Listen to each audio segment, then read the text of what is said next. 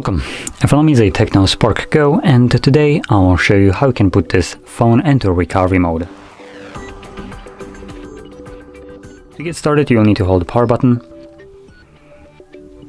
Once you have your boot options, I'm gonna swipe down on this power button to turn it off, and when the device actually turns off, we need to hold the power button and a volume up at the same time.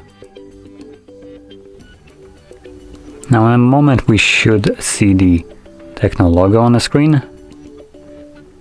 There we go.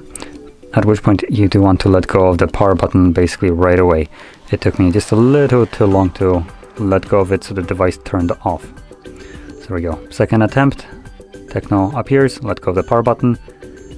And when this little guy shows up with no command, you want to also let go of the volume up as well.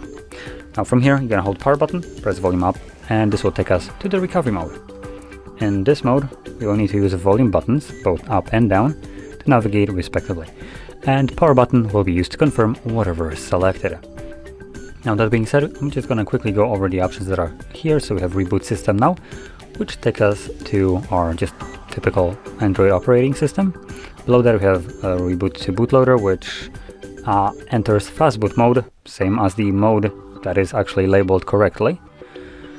Below that we have apply updates from either ADB or SD card, wipe data, factory reset, mount system, view logs, run tests, and simply power off the device.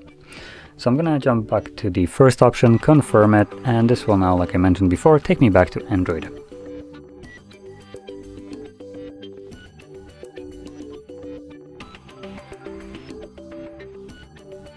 And as you can see, we are now back in Android.